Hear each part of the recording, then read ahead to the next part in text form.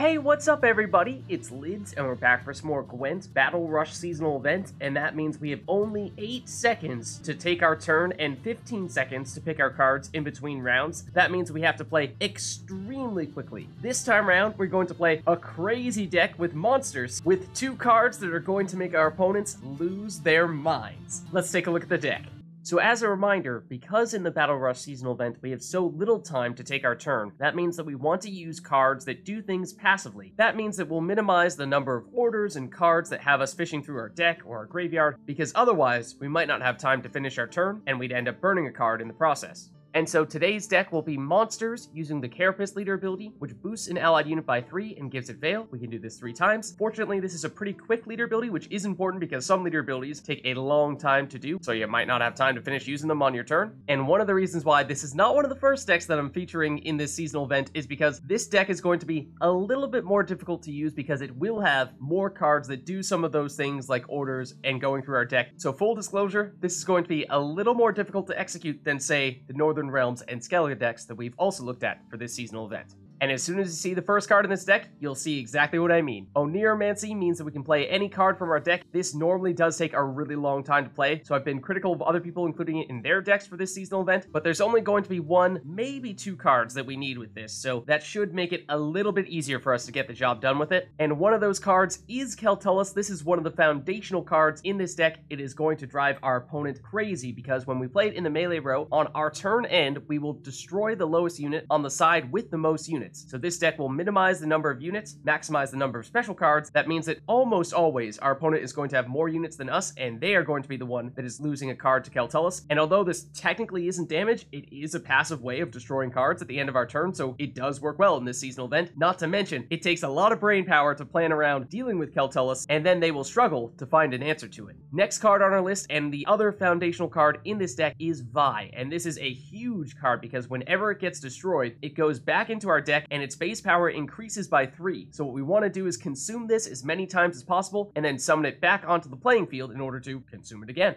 Next card on the list is Royal Decree, and this plays a unit from our deck. This will likely be Vi. Once we've consumed it, we want to get it back onto the playing field, and this is a way to do it. Problem with this is it does require fishing through our deck, so this does take a long time to do. So it is important to plan in advance when you're going to play this card so that as soon as your turn begins, you play this card and begin sifting through your deck to find Vi. Next on our list is a card that I'm not even going to try to pronounce. Let's call it the Unicorn. And if we play it in the melee row, then each player will summon the units with the highest provision cost from their deck into the melee row. And because that is summon and not play, that means that any deploy abilities will not trigger, but any other abilities, say things that happen at the end of your turn, will trigger. And that is key because the highest provision cost unit in our deck is Keltullis, and that is a perfectly alright card to be summoning into the melee row. Second highest card, if we've already done something with Keltullis, would be Vi, which is another card we want to get onto the playing field from our deck. Third highest card is the one that we are about to see, which is another card that works really well for us. And if we find that for some reason we don't want to get any of those cards out, we could deploy this card in the range row, in which case we would summon our lowest unit and our opponents would summon their lowest unit, which is not necessarily something that we want to do, but is mostly just a safety net in case something goes wrong and we don't want to get any of those other big cards into the melee row. Next, we have the Cave Troll, and this would be our 3rd highest provision cost unit outside of the Unicorn. So this is the other one that we could potentially end up summoning to the melee row with it, and it is our defender, so this is a good way of protecting either Keltullis or Vi. Next on our list is Alzur's Double Cross, which will play the highest unit from our deck. That would start off as being Keltullis, and then the second highest card would be Vi. If we have already consumed Vi, then Vi would become the highest card in our deck. Next, we have Dol Dhu Lokke, which is the monster's location card. This does take a little bit of time to play because you play it, and then you have to choose between playing the Succubus,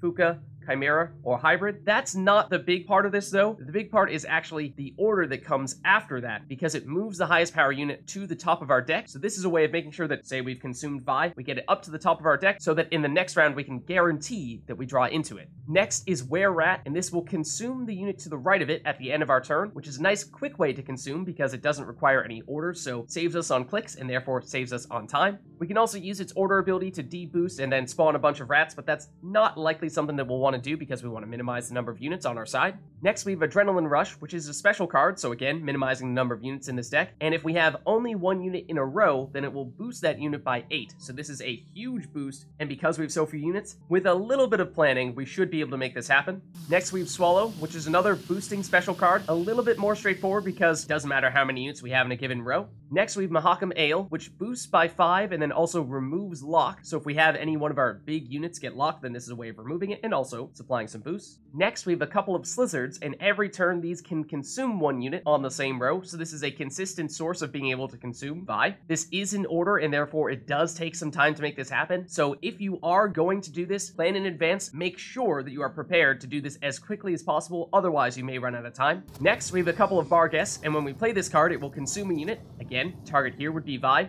and if we have dominance, meaning if we have the highest card on the playing field, then we can consume a unit again with an order. That is fairly likely to happen because we are consolidating a lot of our power in 1 or 2 units. That is, of course, an order ability though, and therefore it does take a little bit of extra time. So if you are planning on doing that, again, make sure you plan in advance so you can do it as quickly as possible. Next, we have a couple of Rotfiends, and when we destroy these units, they will damage a random enemy unit by 4. So these are other units that are useful to consume and minimize the number of units on our side. Next, we have the Bridge Troll, which is another unit that we want to destroy. When we do so, it will boost our highest ally unit by 4. Next, we have Golden Froth, which boosts 3 adjacent units by 2. Because we have so few units, this is actually going to be difficult to take full advantage of. However, other 4 provision cost special cards that apply boosts typically either apply or remove a status that makes it a little more complicated than we'd like to have when we have such little time to plan our moves. Next, we have Thaw, which is one of the other low provision cost special cards that apply boosts and applies Veil. This is a status that we are perfectly comfortable giving to any of our cards. And lastly, we have an Endrega Warrior, and this will consume units to either side of it when we play it. Another way of minimizing the number of units that we have on the playing field to help with Keltullis, and also a way to consume Vi.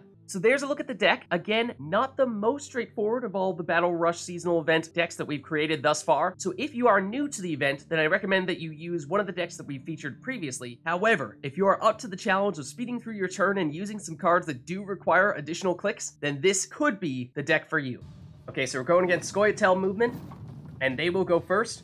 This is a concern. This is perhaps the strongest opponent that could go against us because we have cards like Keltullis, that when we play them in the melee row can do their ability, but as soon as they get moved, not so much, and they are certainly capable of doing lots of moving. I think we want to get rid of some of you, and this might just be largely a Keltullis round, which is concerning, because as soon as we play this, it's going to get moved and it's going to get shut down. Otherwise, I mean, we can Wererat, and then I'm not even sure what we would do with Wererat. I suppose we could, on our next turn, throw down our location, and then have some cards get consumed from this. Thinking that might be the next best option. They'll throw down their location. Probably make a Cat School Witcher. That they do.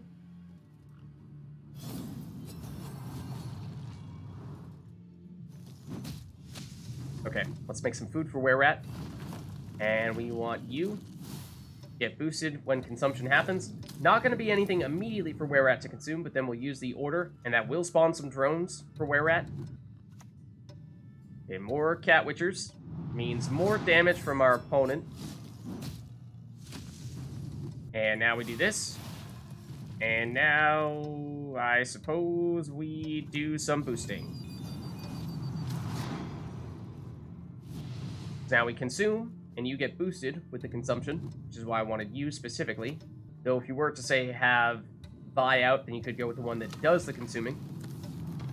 But this is going to be tough to work with here, because we can't really do the thing that we very much want to do. I mean, we'll throw down Keltullis because we more or less have to here. But it's going to burn a card on the opposing side, and it's going to get immediately moved, assuming they do so here. But they're hesitating, and that means they may not have time to make it happen. Might have shocked them a bit with the Keltullis play, but that is good. The longer it lasts, the more it'll help us out. Okay, and now Keltullis is the only unit out here on this row, so we can use Adrenaline Rush. That's useful. And we will burn more of their cards, so okay, it's working at the moment. And at this point, I suppose, even if they do move Keltullis, it's, in some ways, done its job. They'll pass. Okay. And this should be enough for us to take the win in round 1 here. Somehow, we made Keltullis work, even against Movement Scoia'tael. Okay, now we got Vi, and we have some consumption for Vi. Can we bring Vi back? We can, in a few different ways. Just try to maximize them. Then I think we get the Slyzard down first. That'll be a quick way to consume. That way, we'll play Vi next turn. We'll immediately consume it. That'll take a little bit of time to make that happen. So be prepared to go right off the bat. Okay, here we go. Play you. Consume you. Time to spare. Might even give a quick leader ability charge. Give you some Veil. Make it a little bit harder for you to take this Slyzard out. And we do want the Slyzard to stay in the melee row, because then we can use this card here to get out another Vi. It is probably going to release... Let's actually get Vi this way first. It's probably going to release Gezras from our opponent, which is another card that unfortunately is still functional, even if it gets summoned, because it's not a deploy ability that makes it strong, it's other abilities. So in some ways, it's not necessarily something that we want to do as much as we might against other opponents. Okay, now we can do this. This should also be Vi. Consume you here. And then we might even pass a little bit early in this round, and since we've won round 1, we have a little bit of a luxury there. We can kind of dare our opponent to try to catch up to us, because they need to. Now, if they have a quick way of removing one strong card, then of course that would be absolutely the way to go. And we don't have our Cave Troll anymore, so... Or at least, I don't even remember if we used our Cave Troll, come to think of it. But at this point, well, I suppose we just do some boosting, but don't have a lot of firepower remaining unless we bring Vi back through the Unicorn, which, as I said, I'm not entirely sure we want to do. Oh, that's a card we didn't want to see. Okay, so I think we pass here, because there's no way we can win in round 2 now. And it's okay, we won round 1, that's fine. And we're hoping that our big Vi carryover, now that we have consumed it several times, will be enough of a difference maker for us to take round 3. Okay, so we have 2 forms of consumption, 2 forms of getting Vi back, actually 3 forms of consumption. That means we want more ways to summon. Ideally, we got more ways to consume. That's not perfect, but we do have at least some ways to make it happen. And our opponent may have already taken Gezras in their hand here, not out of the question. So for that reason, the Unicorn might be a little bit safer.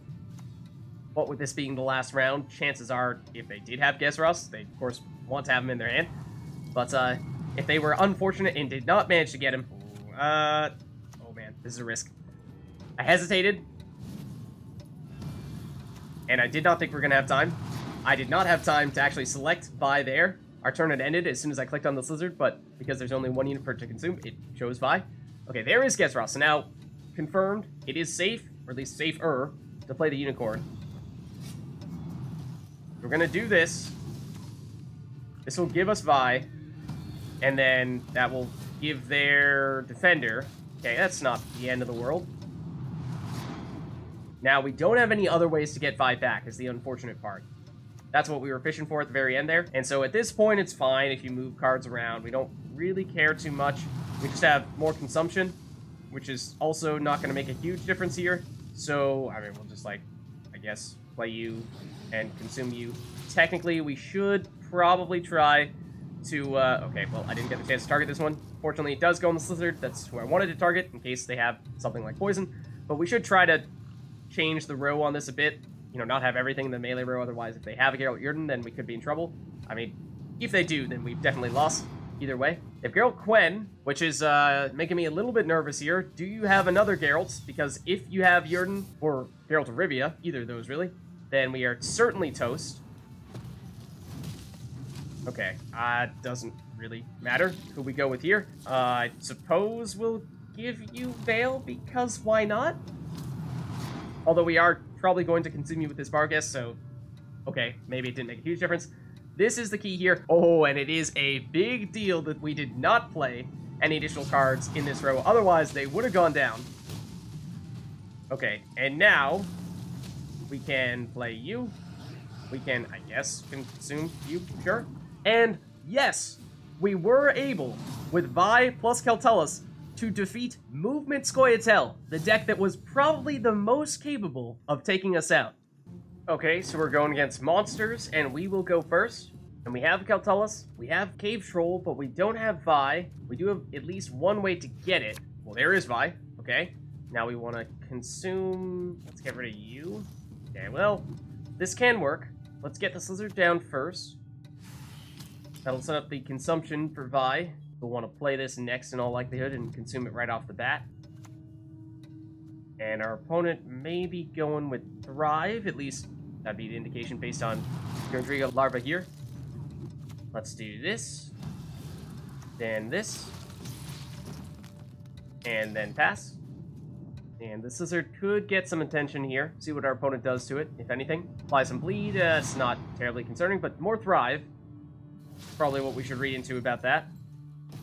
Then the question is, do we have a way to get Vi back? And we do. So let's do it. And we could get it back with Oneiromancy. That's probably a good route to take here, because that would mean that we'd get our copy of Oneiromancy in a future round, and we could use that to get it going forward. Okay, you'll move the Slyzard to another row. That doesn't really matter. At least, as long as we still have time to... Whoa, uh-oh. That slowed me down. That slowed me down.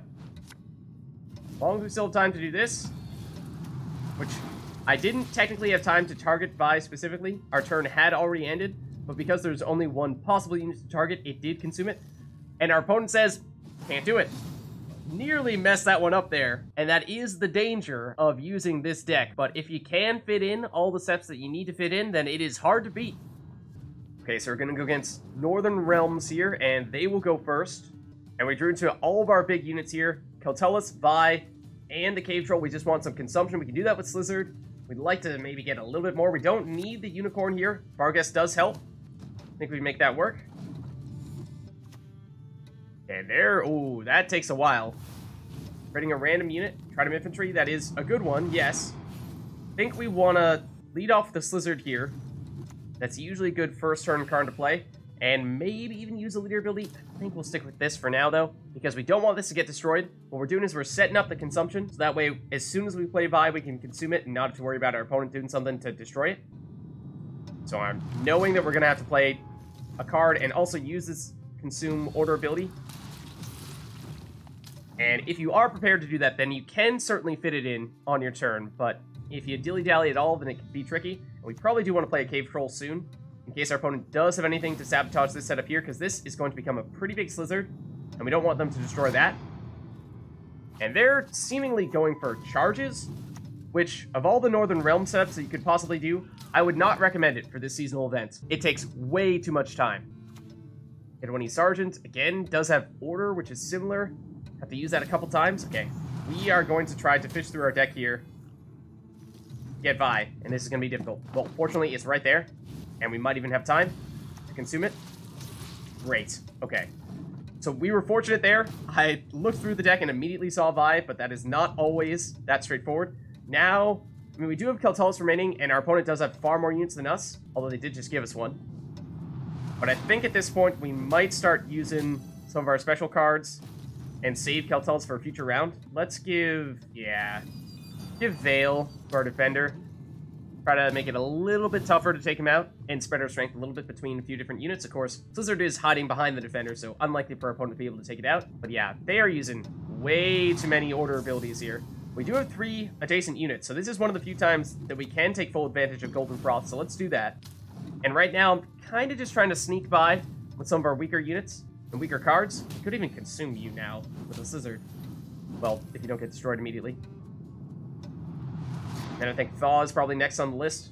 And we'll try to save Keltullis and maybe even the Rotfiend for the next round.